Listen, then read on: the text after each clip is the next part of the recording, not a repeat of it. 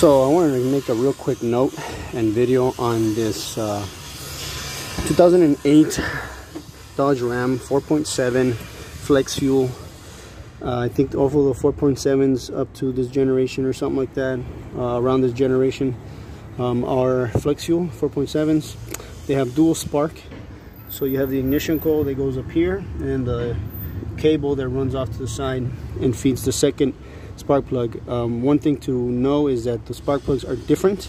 The top one is going to be copper, and the bottom is going to be, I believe you can use iridium or whatever else it's supposed to be, but they're not the same spark plug, although I believe they are the same length. But one thing to note is that when you pull these coils off, after you remove the 10mm, you loosen the 10mm, the boot is going to rip.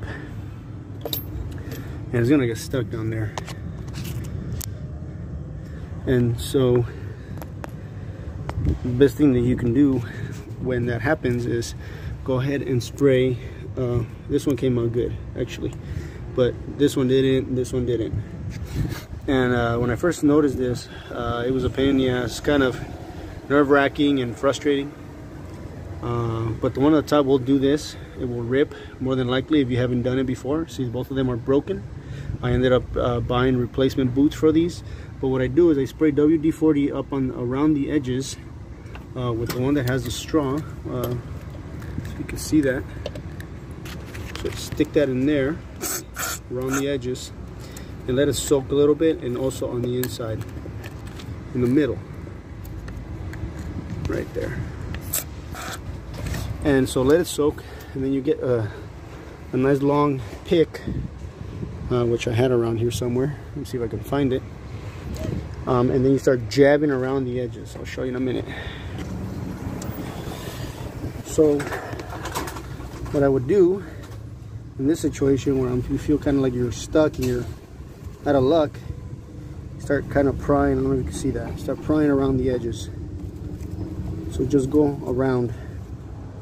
You can see that. Let's bring you a better angle. So kind of pry around, and what that does is that it'll allow the WD-40 to make its way towards the bottom. The reason why it's sticking and ripping, see that, is because the rubber is actually melting and sticking to the wall, and probably sticking also to the spark plug.